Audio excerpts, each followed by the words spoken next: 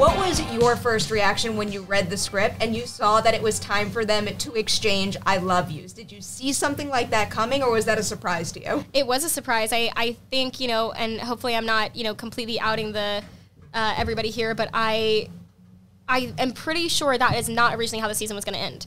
I'm pretty sure they were going to end still broken up. And that I don't know what point that changed. It might have been very early on. It might have been before we even got, fully there and it was in the writer's room. But there was a point at which they weren't going to have that moment, and the breakup was the breakup. And that was how it was talked to me. I didn't know, we especially because we shot that stuff so early on in the season, and then we got to, that actually was, the I love you scene was the very last scene with dialogue I filmed from season 5. And it was, we rarely get to have that, because we shoot so out of order to make everything happen. I don't know how you guys do that. We also typically shoot 2 episodes at the same time, so we're shooting episodes 1 and 2 at the same time, and then we're shooting 3 and 4. This season we did it a little different. We only shot 1 and 2 together, and then everything else was linear. But, so rarely do we get to have a moment where we have a finale moment like that. I didn't know we were going to fully get there. The breakup scene was incredibly difficult for me. I actually had my one of our PAs standing by with Gatorade because I was dehydrated because of how hard I was crying. Like, in between takes, I was crying because I was just like, it was so therapeutic, and it was so cool, and it was awesome to get to work with Xolo and get to have a scene like that, but it was specifically for Sam and Miguel having this, like, oh my God, I don't know where it goes from here.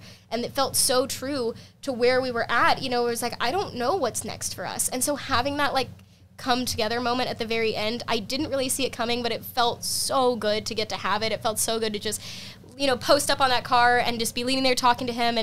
And again, it was one of those moments where I looked up at him and I was like, oh my God, dude, you've grown up, like, I'm having this scene with you now, and I feel like I felt the same thing with Sam. I was like, holy crap, like, she's grown up. Like, this is a moment that she could be having a first I love you, and it feels so true and not like puppy love. Yeah, that was the one thing about it, because when it happened, like, I was caught off guard. I was very surprised, and then when I revisited the journey that they had gone through, in season 5 in particular, and how mature the themes and the ideas that they're dealing with are, it all makes, they had to go and they had to pursue their own paths, and they had to come to understand what they really valued, and only then could they have a successful relationship together. So it made all the sense in the world to me. Yeah, I love that moment. That's also such an important message for me, like, that I think I would have really loved to see, on screen, and it's out there, but getting to see it with this character that, settles a lot of her battles with her fists in a way, which is we don't get to see a lot of women in media do, which, maybe that's for the best, but she figures it out, but it was very cool and special to have it be the words and not just a kiss and not just like a physical hug,